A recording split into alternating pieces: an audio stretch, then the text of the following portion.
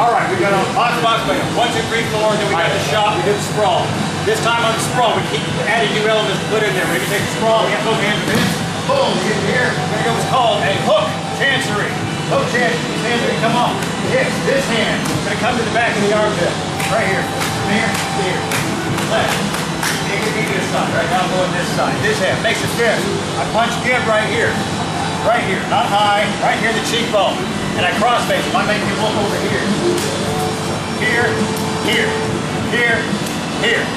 Pull the elbows tight. My head has got to be on top of his, my chest has to be on top of his head. Not picking him up, not guillotining him, not getting under his throat, making him look this direction. Pull everything in tight, chest goes through, make a goose neck. Here, here, here. Make sense? Yeah. Smack, punch, squeeze, through, chest is down. Watch my upper body. If it's doing this, now, I stay here. It's all in the wrist. The tap is over here, isn't it? No. Here.